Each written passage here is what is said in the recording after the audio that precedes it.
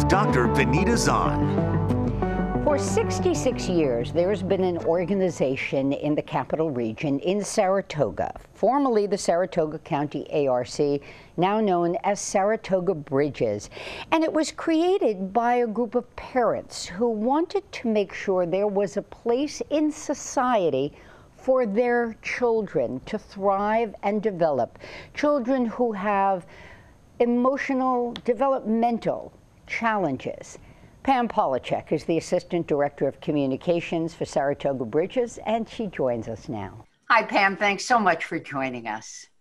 It's great to be with you, Benita, in these strange times. They really are, because by this time in a normal year, you know, Bridges of Saratoga would have hosted a huge event, the White Party, to raise funds and awareness about the community you serve. And we're going to talk about how you're going to manage that in a moment. But let's talk about the community you serve, because in essence, these are children of all ages.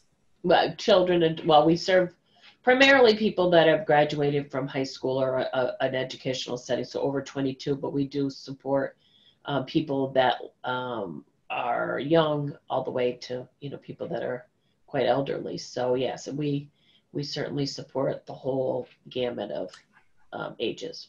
Who usually is there a typical client that you serve? Our individuals have multiple disabilities. And, as autism continues to escalate, the numbers of people that we support that are on the autism spectrum have significantly increased as well. It's a whole different way of providing services and supports to them that have been different than people that had other disabilities, cerebral palsy, Down syndrome. So, we're ever evolving to support them. Is there a fee to utilize your services? No, most of them are Medicaid based. I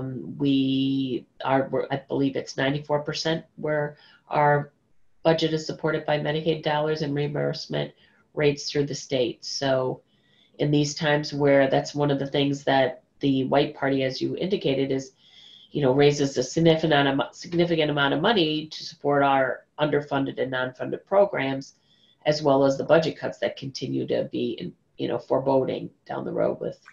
What kind of services do you provide? Well, we have day programs, which were suspended until 2 weeks ago. And we support about 132 people in our residential program. We have many people working in the community through our supported work program, Alpha Core Options. And then our, significant amount of people who still live with their families, with our family support and community and engagement. So it's, to make everyone have the best quality of life that they can have is what we end up.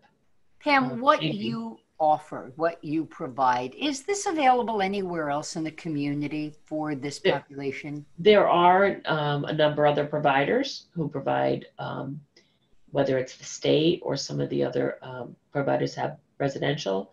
We have the larger day programs in Clifton Park, Ballston Spot, and Wilton, but there are a lot of smaller individualized programs that are operating as well. And how does somebody access your services? They can contact our intake coordinator, and then they help them go through the whole process through making sure they're eligible for services through the Office with Persons with Developmental Disabilities, OPWDD. Okay, now let's talk dollars and cents. How much money did you make last year from the White Party, which I helped MC? Jerry Gretzinger showed up and lent some support. What kind of money? We raised about $150,000, which is pretty significant.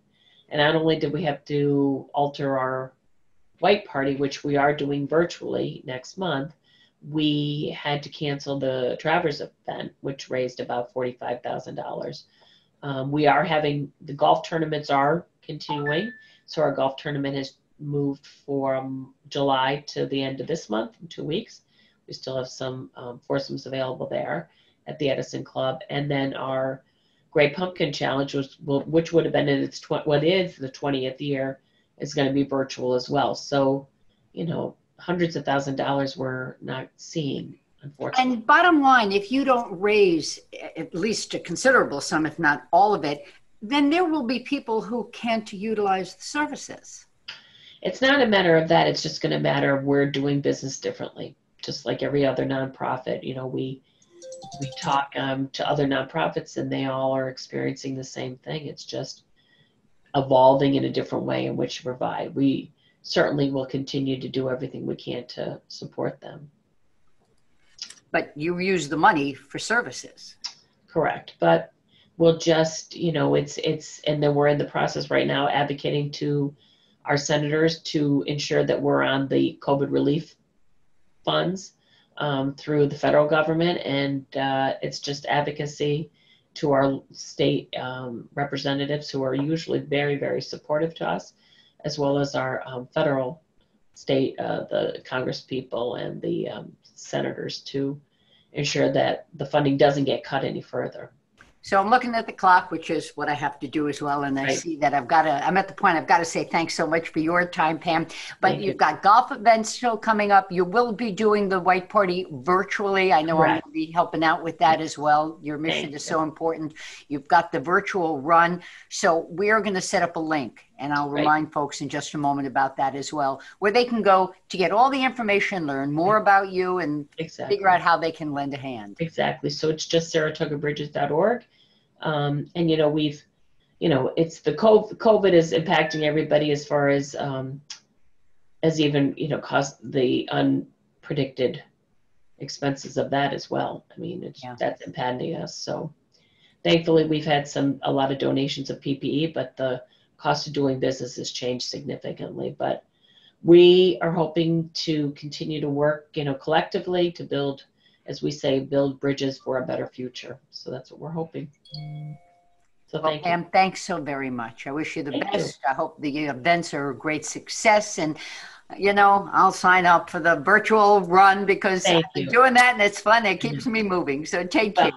Thank you so much for all your support. We really appreciate Channel 13's ongoing efforts on our behalf. So have a wonderful day, everyone. Pam, it's a community.